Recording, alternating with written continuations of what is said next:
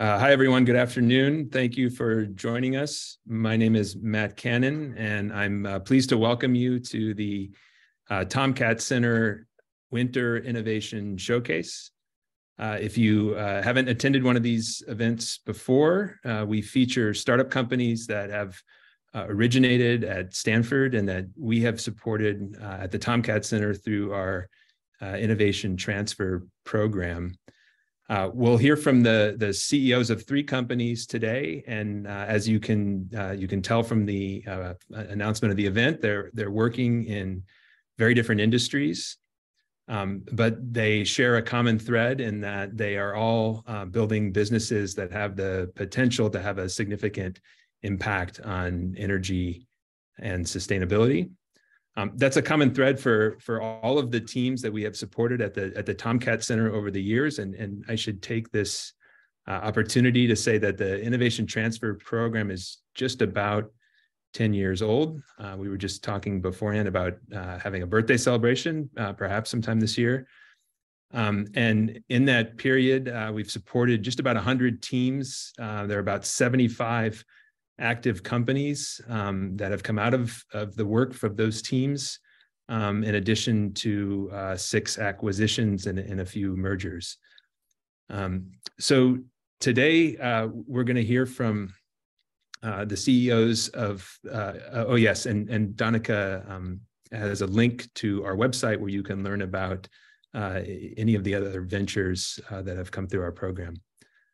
So today we're going to hear from the CEOs of companies working in transportation, in heating and cooling, and in electronic repairs. Our goal is pretty simple. We're just here to hear their story, to learn more about the companies and be inspired, and to allow you an opportunity to connect with them if you see any opportunities to work together or to invest. So what we'll do is we'll hear from each person about 10-minute presentation, and then there will be about 5 minutes for Q&A after that. If you have a question you would like asked that comes to mind during the presentation, please submit that through the Q&A feature. I will do my best to accommodate questions, but usually there are questions that we don't get a chance to get to. However, the speaker can follow up with you individually afterwards, and we encourage you to reach out to us at the TomKat if you would like help in connecting with any of the speakers today. Also want to encourage you to join the LinkedIn TomKat networking group, where many of the ventures that we've supported over the years can be linked to. So, okay, so we'll start today with David Manasabas-Jono, who is the CEO of Aeromutable. Aeromutable is developing flow control technology to dynamically modify the aerodynamic behavior of heavy trucks to improve their efficiency. Just one fun fact to sort of kick off the presentation by David. Heavy trucks in the US annually log about 300 billion vehicle miles driven. So with that, David, I will turn it over to you. Thank you. My name is David Manasabas-Jono, and I am the co-founder and CEO of Aeromutable. At Aeromutable, we're bringing aerospace technology into the trucking industry, and our initial product is a device that attaches to the back of a semi, and it's able to provide 3 times the fuel savings than any of our competitors because we have an active system. The key to our technology is that we dynamically optimize the vehicle performance based on real world conditions. In the US, the trucking industry moves around 80% of the commercial and consumer goods. And to do this, it actually goes over the road for over 448 billion miles per year. Through this process, the trucking industry is responsible for using around 30% of the total US fuel, which translates to emitting 654 million tons of CO2. When the modern semi-truck was introduced, particular emphasis was placed on having a big engine to make sure that it can carry really heavy loads. A significantly spacious cabin to make sure the drivers can sit there for 10, 11 hours every day. A big trailer to make sure that many goods can fit in there and that they can be carried from point A and from point B. And a flat back to make it easy and efficient to load and unload. But nobody really thought about aerodynamic efficiency at the time. And over 65% of the total energy used by these vehicles on highway speeds goes towards aerodynamic drag. And that flat back that was so useful for loading and unloading, well, unfortunately, it actually creates an aerodynamic nightmare. It has the propensity to create a turbulent wake, which causes a low pressure, and it takes a lot of energy out of the system through drag, making it one of the lead contributors to drag for these vehicles. At Aeromutable, we are developing a device that attaches to that very back of the semi, and in a real trucking road is able to provide up to 16% of fuel savings. Our patent pending technology leverages our deep understanding of ground vehicle aerodynamics with our system's ability to measure its surroundings such that we can modify the aerodynamic profile of the vehicle and improve its performance. The way how we do it is by creating virtual surfaces made of air that are able to actually streamline the vehicle. And through this vehicle streamlining, we're able to improve the fuel efficiency by containing the wake, stabilizing it, and increasing the pressure on the inside of this wake. In that way, being able to decrease the amount of drag that's being generated and decrease the amount of energy needing to move this vehicle from point A to point B with all the goods that we want. In the US, there's around 2.9 million long-haul tractor trailers in operation. And from those 2.2 million of those are the ones that have a square flat back, which is the platform for which we've been developing our device.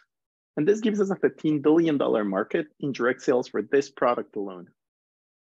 After spending a lot of time and continually doing customer discovery, we've talked to hundreds of people in the trucking industry, everywhere from trucking companies, trucking associations, trucking tech companies, suppliers, OEMs, drivers, operation managers, maintenance managers, company owners, really you name it. And we've talked to somebody with that title within the trucking industry. And after really looking at all this data, the conversations that we've had, the questions, the pain points, we've realized that our beachhead market is a $5 billion slice composed of the refrigerated tractor trailers. And one of the reasons is because they have a ratio closer to 1-to-1 between tractor and trailers, which make them especially interesting for us since we will be able to give our customer the value that's being created for every mile that their vehicles are driving.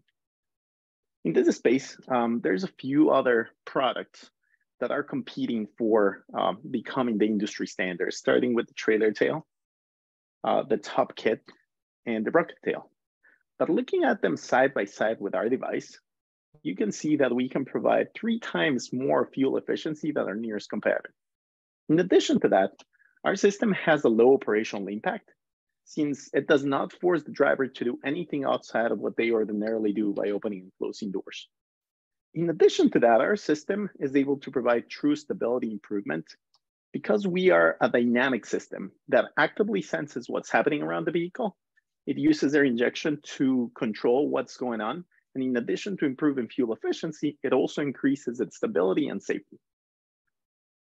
By decreasing fuel efficiency, our technology focuses in decreasing carbon emissions, in addition to improving profitability. And by looking at what will be the impact of this on the environment, looking worldwide on full adoption today, we would be able to save 400 million metric tons of CO2 equivalent. But taking a closer look to something closer to home, if you may, in 1 year in California, just looking at a 10% market adoption, our technology is able to reduce the carbon emissions compared to the equivalent of removing 66,000 gasoline power vehicles.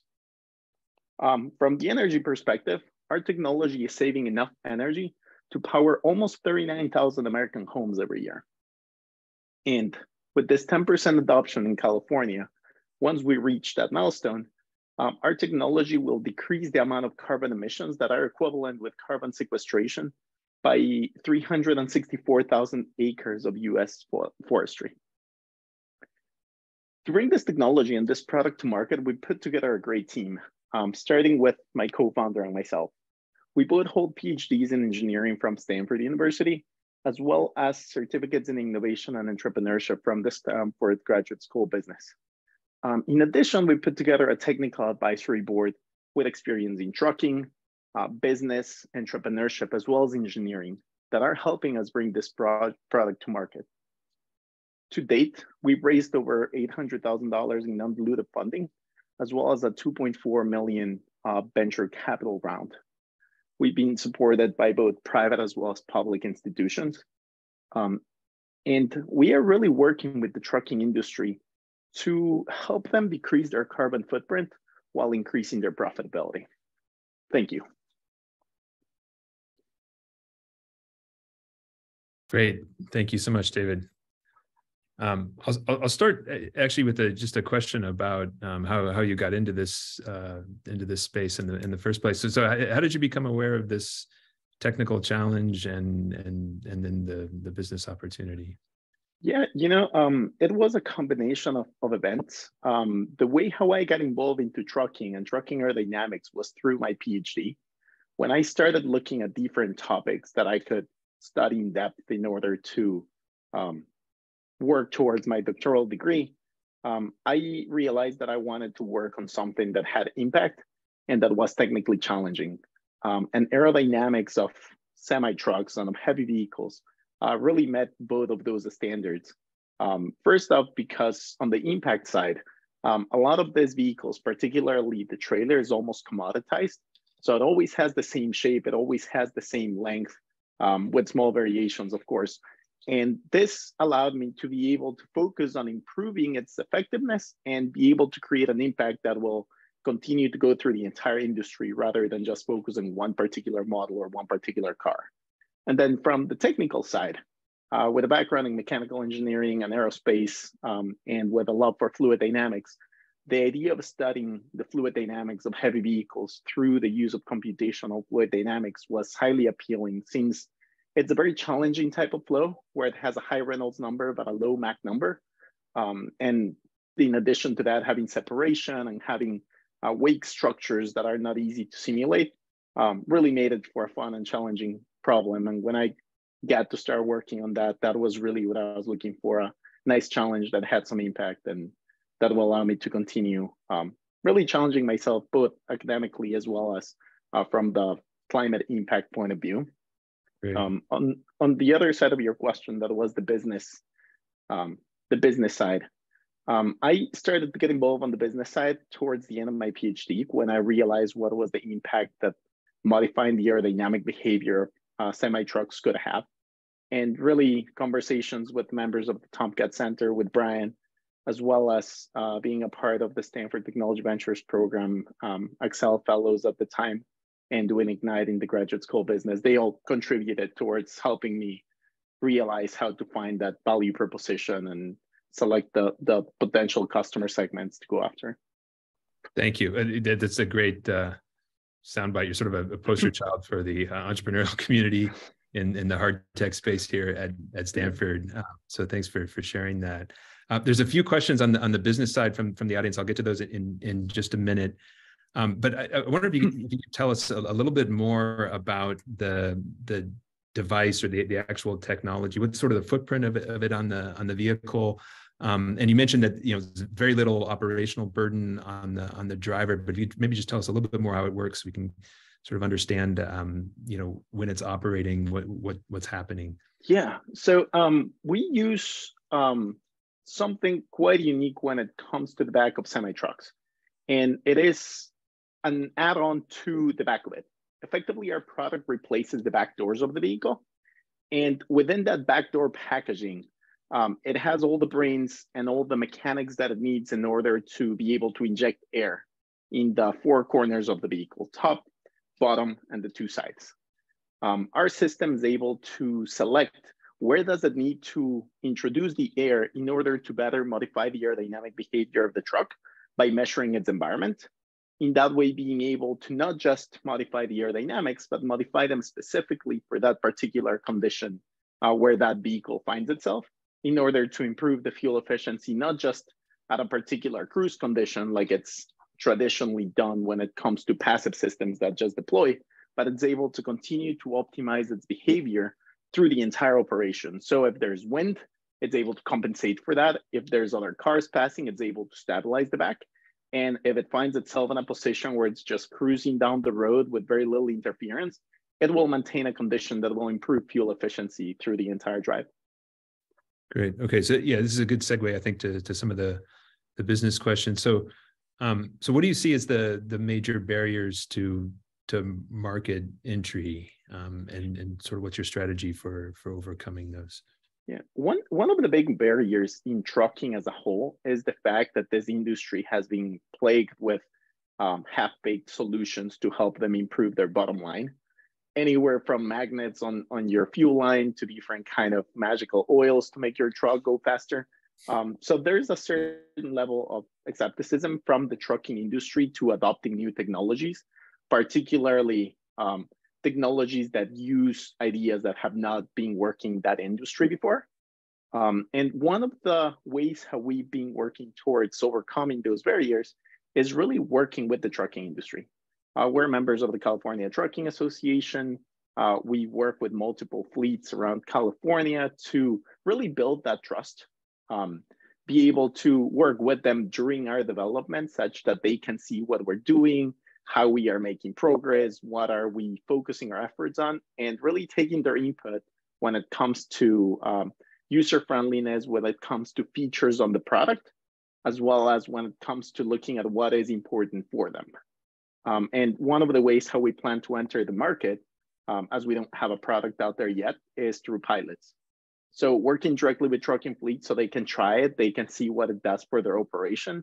And then after they've tried it, they can start to purchase it. And that way is almost a risk-free approach for them to be able to take a look and then be able to see what it actually means for their operation. Because for many of these trucking companies, the values that you get from wind tunnel tests or from track tests, they're appealing, but they don't really tell them what's going to happen to their own operation. So we want to really cross that chasm and be able to show them what it means for their operation so they can really extract all the values that our technology is bringing.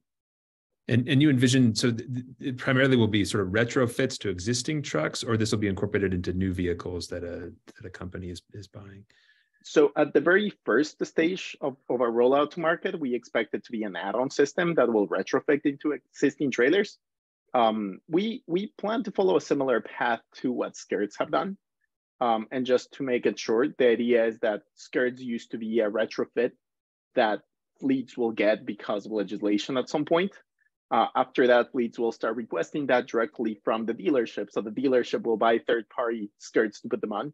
And then the OEMs will start just building in-house and selling the trailers with it. That's the path that we plan to follow. We start by creating that demand from the fleets, be able to give them the parts that they need, create a service network so they can make sure that everything continues to operate appropriately through the life of the device. And at the same time, start building relationships with OEMs. So at some point, our device will come standard on the trailers. Okay. And last question, the 30 seconds or so here. What are you looking for in terms of talent or partnerships or investment, et cetera? Yeah. Right now we are continuing to hire new people. We're actively looking for an aerodynamics engineer to come and join me to continue developing this technology. In addition to that, we are looking for partnerships. Like I said, we like to work closely with our customers. So being able to continue building that database of customers, people who are interested in new technology, forward-thinking fleets that can see themselves being one of the first companies that are going to showcase this technology. We're always looking for those partnerships as well as for the talent to help us continue bringing this technology to market. Great. Well, David, thanks so much for the deep dive into the exciting technology and really exciting business opportunity. So thanks for joining us today. Thank you. Okay, this will be important later. So I'll just point out. So Aeromutable is in San Diego.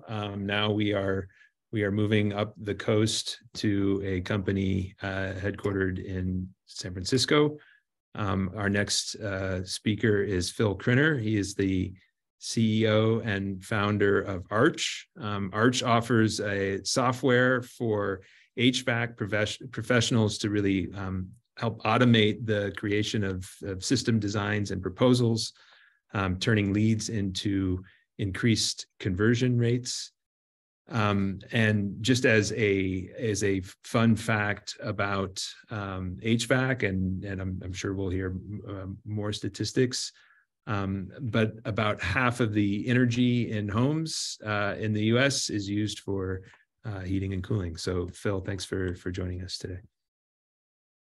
Awesome. Yeah, thank you so much, Matt. And wow, David, really, really cool what you're building. So now we're going from a deep tech to low tech here. But yeah, let's dive right into it. So most of your homes are still heated with oil and gas furnaces, which are obviously terrible for the environment. In fact, residential homes are responsible for 18% of all carbon emissions in the US. And however, there's this technology out there called heat pumps, and heat pumps are 3 to 5 times as efficient as oil and gas furnaces, are fully electrical, way lower carbon emissions, and yet they're not very widespread. They're in less than about 15% of all the residential homes. The cool thing is, a year ago, or even 2 years ago, when I was talking to people about heat pumps, everyone's like, hey, I don't know what this technology is. Since the IRA, I feel like everyone's talking about heat pumps. Maybe it's just me. But it seems like this technology has been really taking off. And another fun fact here, heat pumps were invented before the Civil War in the US. So they're actually quite an old technology. And the more surprising it is, why there are not more of those installed in the US. Yeah, my name is Phil Krinner, and I'm co-founder and CEO of Arch. Brief about my background: grew up in Germany in a small strawberry farm, spent most of my life in robotic solar installation, and built the largest solar power plant in the world in 2018 in Abu Dhabi. And then came to the US, did the MBA and the Masters of Environmental Science at Stanford. Love looking back on that time. And that's also when I learned about heat pumps in the class, what was it called? Understanding Energy. And ever since I've been poking around in that space, and connected also with my co-founder, Sasha, who's a software engineer, third-time founder.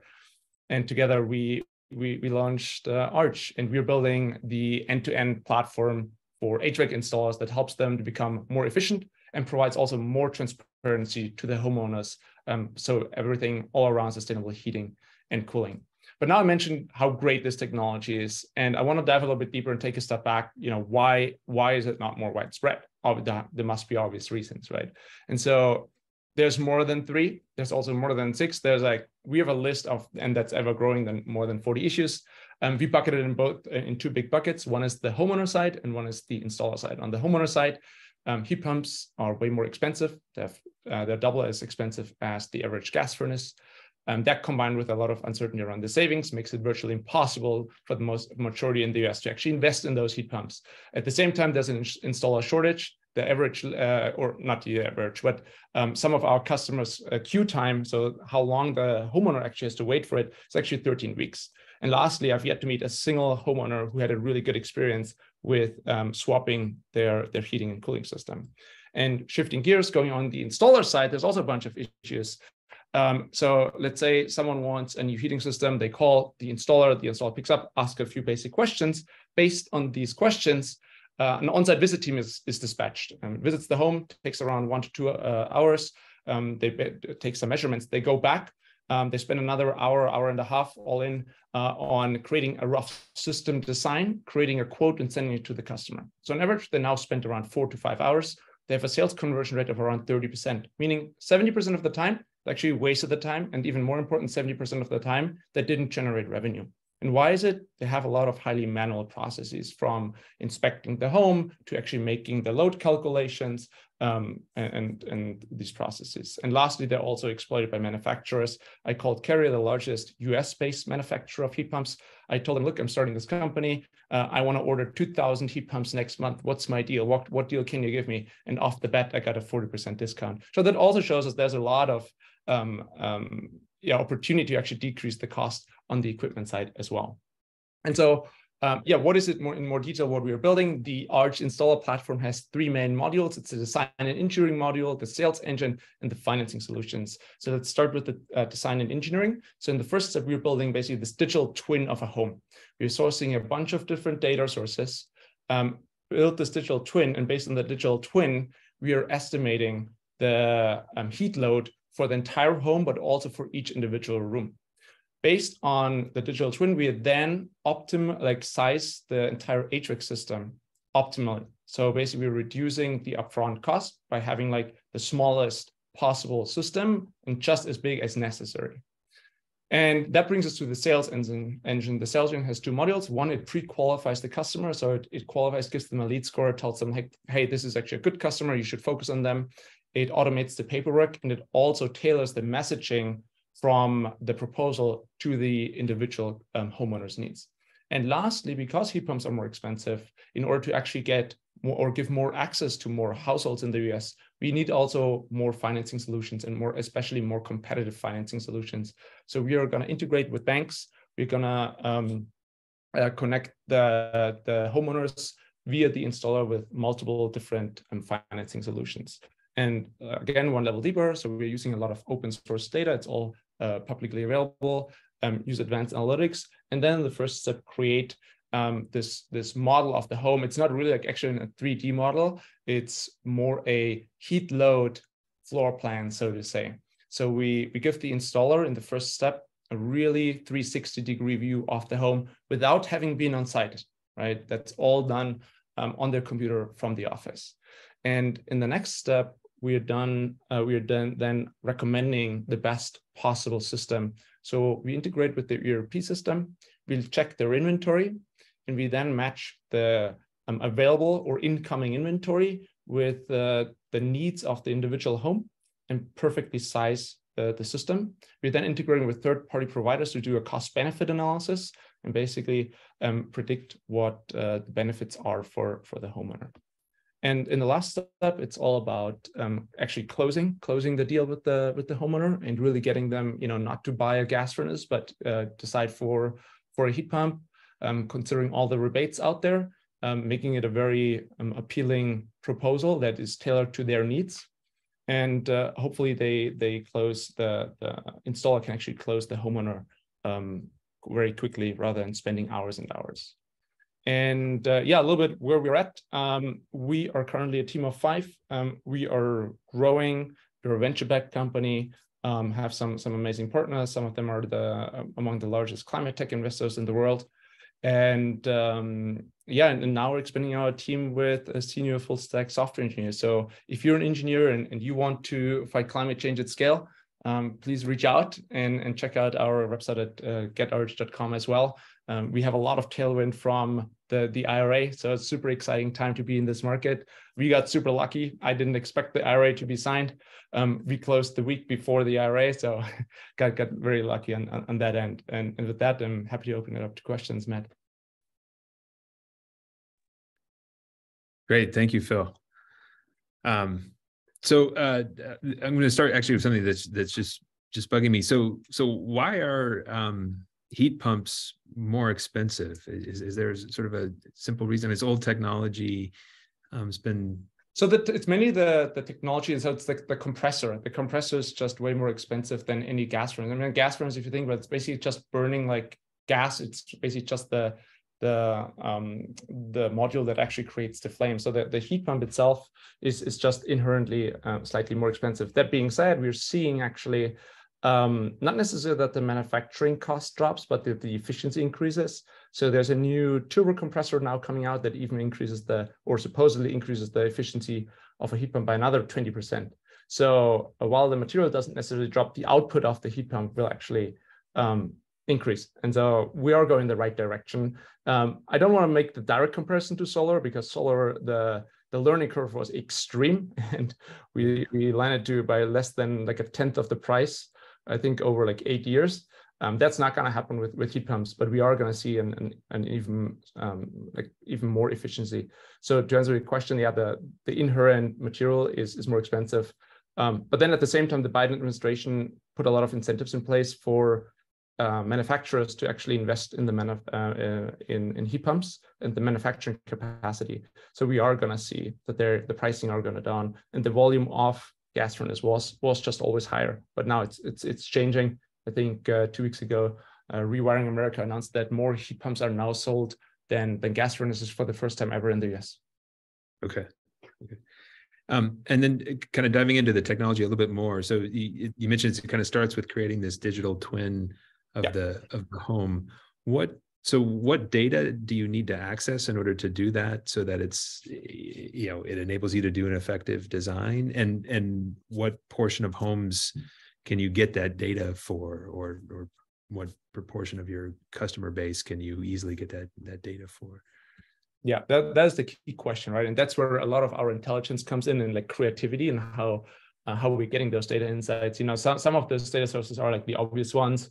It's like, like the Google Maps of the world, the Zillows of the world, etc. And then you can also even get more creative.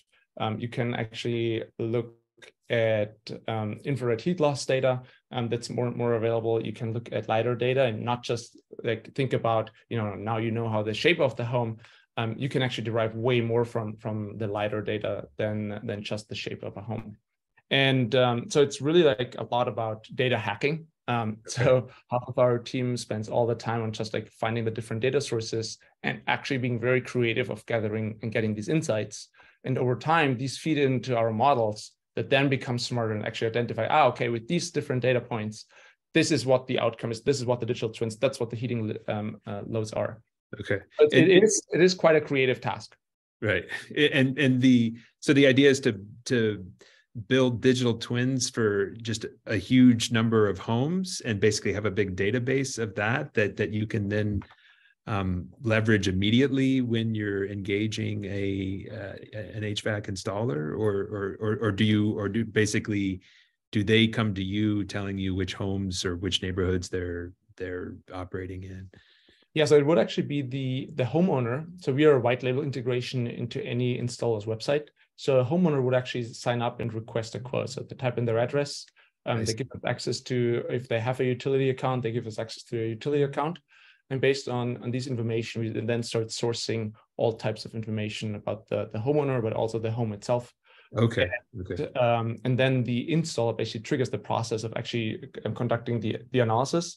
So from the computer, they would just be like, okay, Matt needs requested a proposal. So let's analyze this home. Let's see what data is available. That's when we are automatically sourcing, tell the installer, hey, this is the data that is available. Here's something we're missing. So we might need to fill in the gaps. But as we are analyzing more homes, we are actually getting smarter and can actually fill more of the gaps with it's a buzzword, I know, but it's actually artificial intelligence that starts filling the gaps over time. Okay, so you have to market to homeowners then to get them to sign on first. Is that the no? So it's actually there's so much demand right now. So homeowners are going on the installer's website, and the homeowner actually never notices that they're interacting with us. Okay, they're only interacting with the installer, and so the installer is just using our software tool to actually conduct the analysis. So we always use the parallel. We always use like Aurora Solar, not the TomKat company, as a role model. So we are basically the Aurora Solar for heat pumps, and in fact, we are extremely close to Sam and Chris. Great. And what about competition in this space? What are your competitors, and sort of how are you differentiated? Yeah, so a lot is popping up now. I think it's a lot of momentum in the space. I think there's even like other Stanford companies that are doing something similar.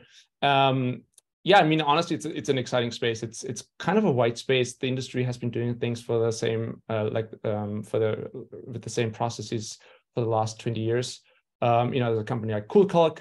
They are a really good load calculation tool, but they use none of the intelligence. So it's a very manual process. So it's still the installer needs to plug in the information, the R values of the insulations of the home, for example, and then CoolCalc allows you to do the load calc, but none of the software tools today are really using any of the intelligence in the market. We are seeing more to pop up, and honestly, I think it's exciting. We need all hands on deck. So the more heat pumps out there, the better. I think there's not really a loser out there, as long as we all win. And then maybe sort of last question, if you can kind of give us a sense of where you are in the deployment of the product. Yeah, so it's out in the field now. We just launched it. We spent a lot of time just testing different models, tested a lot of demos, and now just started field deployment. Fantastic. Phil, thanks a lot for sharing the story with us. It's really exciting, and we look forward to seeing how Arch grows. So. Awesome, thank you. Thanks. Okay, so our final speaker, we are actually going to a new continent. So Sarah Johnson is the founder and CEO of Revivo. And Revivo is basically a marketplace and a funding platform for quality spare parts and accessories for electronics repairs in Kenya.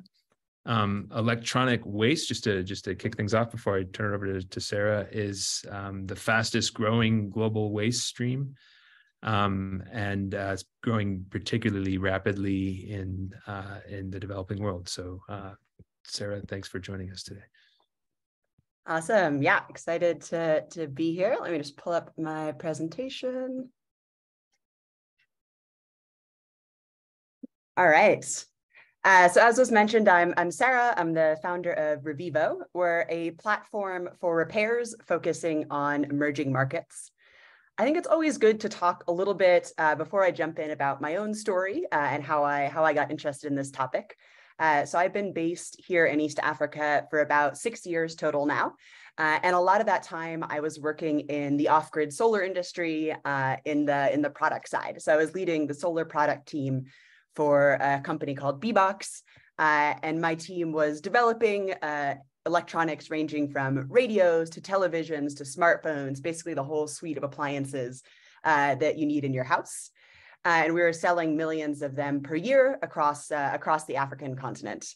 And I loved that work. I think a lot of those products, can be life-changing. But I also started to realize that there was a problem here. A lot of these products were getting pumped out or getting sold in increasing volumes. And there often just isn't the right maintenance and repair ecosystem in place. The electronics sector is actually growing more quickly in Africa than anywhere else. This is a growing problem here. And because it's growing so quickly, there's also some pretty significant environmental impacts that come from this. So if we look just at greenhouse gas emissions, over 1.5% of global emissions come from producing consumer electronics. So just the production. And then e-waste, as was mentioned, is also the fastest growing global waste stream in the world. Here in Kenya, only about 10% of e-waste is actually properly handled. And the result is that has major negative impacts both on the environment and human health. And as the electronic sector grows here, often the length of time that products stay alive is decreasing. Affordability is a major issue, and so companies are trying to push the cost down. The result, unfortunately, is that products are dying more and more quickly. So I became really interested in this and how we could build a stronger repair ecosystem that starts to tackle this. If you can double the life of a smartphone, you've effectively cut its emissions per day of use in half, similar with e-waste. So repairs and maintenance are a big, powerful tool to solve this problem.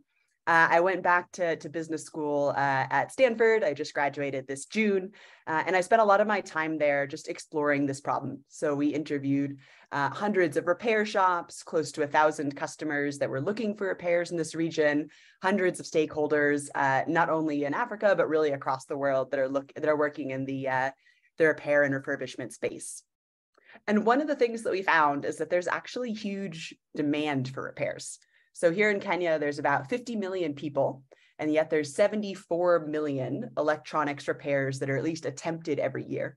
So there's a big demand to get products repaired.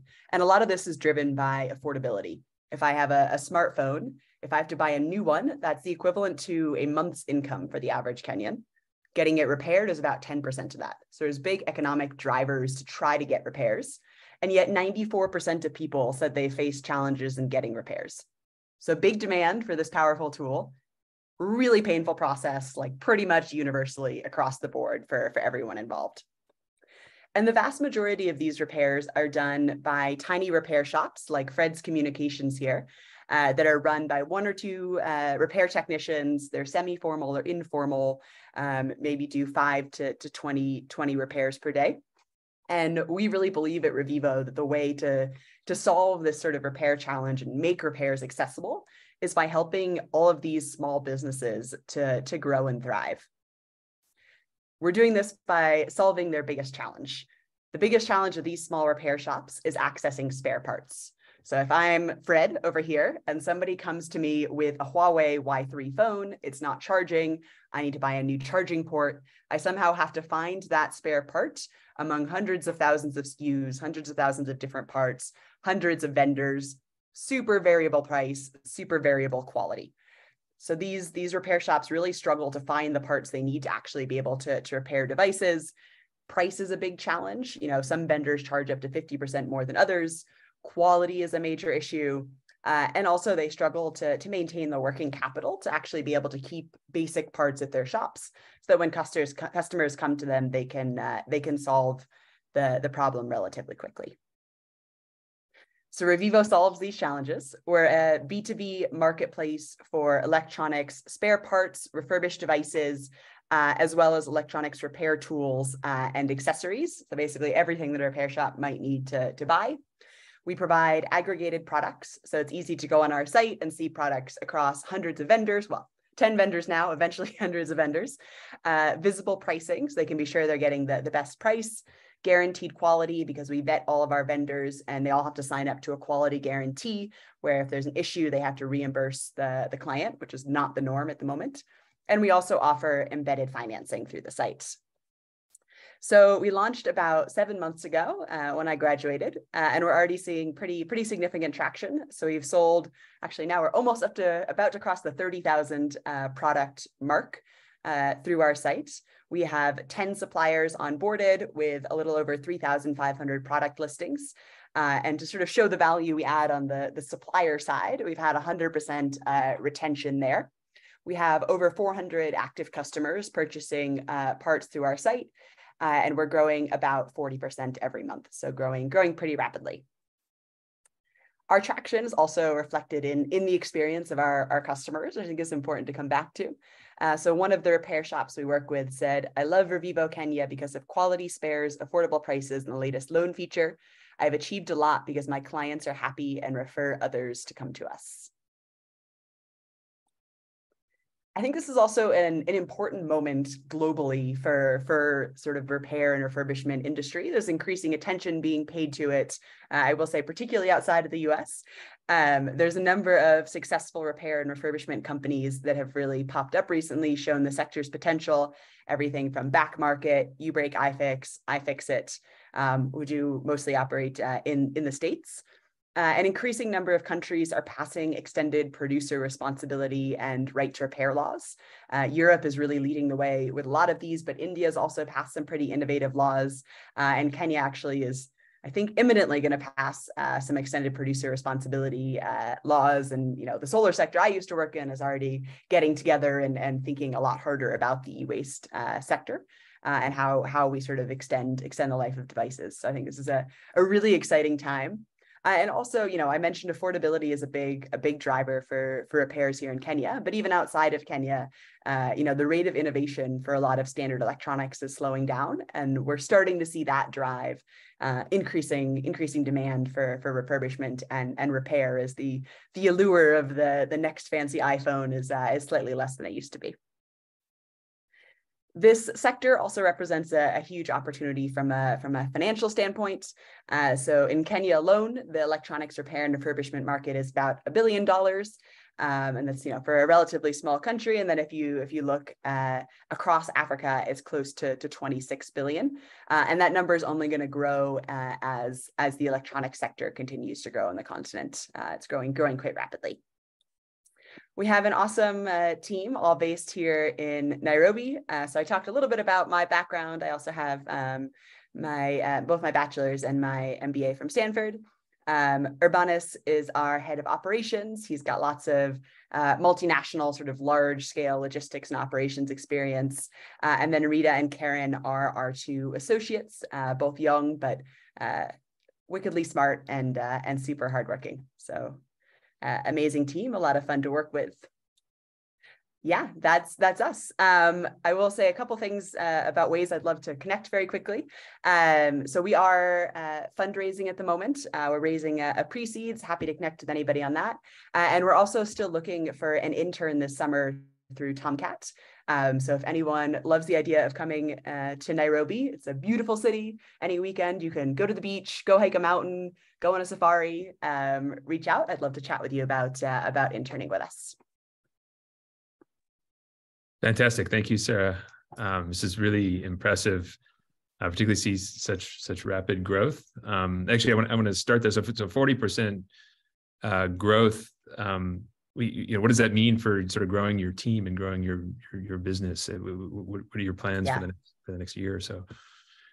Yeah, so there's a couple pieces there. Part of it, our biggest bottleneck right now is that our MVP was in Shopify. And we're in the process right now of transitioning out of Shopify, and Shopify just has like major technical constraints on how quickly we can grow. It means a lot of our business is still in spreadsheets. So that's kind of priority number one. And the TomKat grant actually has helped us develop our new website that's going to allow for a little bit more automation in a couple key places. And then we are, as soon as we close this round, we've got a number of hires that we're looking to make in both the product and the operations space. In particular, we're going to be looking for an awesome product manager to come join our team. Great. And just so I can kind of understand the full supply chain here. So the suppliers who list their products on your site, where are they sourcing all of those parts from? Yeah, so there's sort of three groups of suppliers. So the biggest at the moment are importers who are importing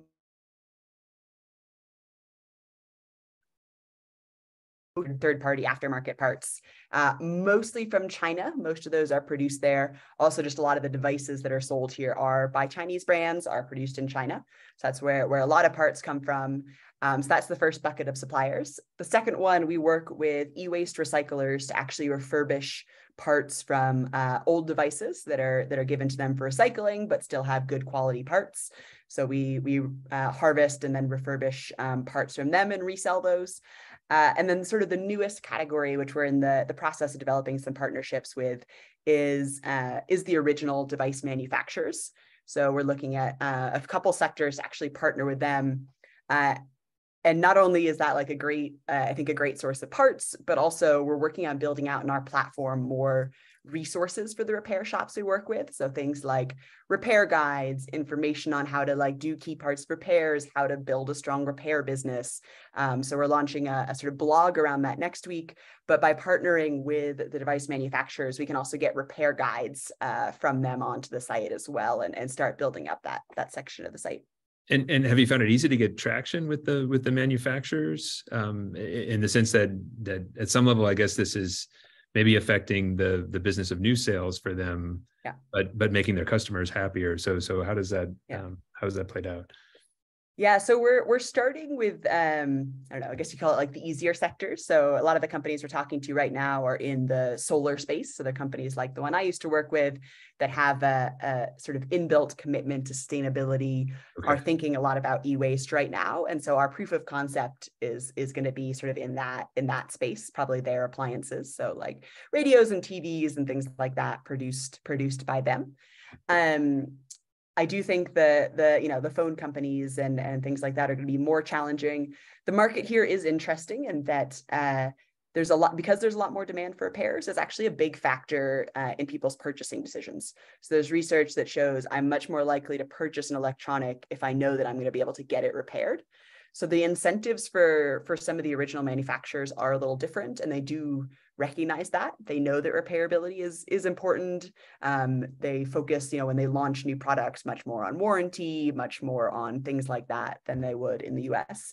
So I think the incentives might be aligned, but it will, I think, be a bigger sell, which is why we're sort of starting with some of the easier sectors. Sure. And this is probably too early to really project ahead too much, but I mean, are you thinking ultimately of sort of integrating and basically being the supplier and the platform that connects parts to repair shops, and maybe even integrating on the recycling end as well? I mean, is that sort of a vision ultimately for Revivo? Yeah. Definitely. We want to sort of be an end-to-end platform for these devices kind of throughout their life cycle, right? So I think there will be a big opportunity to collect products back through our same channels, refurbish them, to potentially start sourcing certain parts ourselves. And then some of the other spaces we're looking at, another big pain point in the ecosystem is finding a good repair shop. We're going to know a lot about our repair shops, so we might be able to be a connector between customers and their repair shops. And then also use those shops as a way to offer things like device insurance that makes repairs more affordable, and potentially like warranty management itself. Once we partner with some of the device manufacturers, we could actually do in warranty repairs, since those aren't accessible to the vast majority of people unless you're in Nairobi or a big city. And just a little bit about the connecting with the repair shop. So I mean, I know you had this history in Africa, but when you were, sort of doing the customer discovery, how did you find and connect with all of these, 1 and 2 person repair shops? What was that process? Yeah.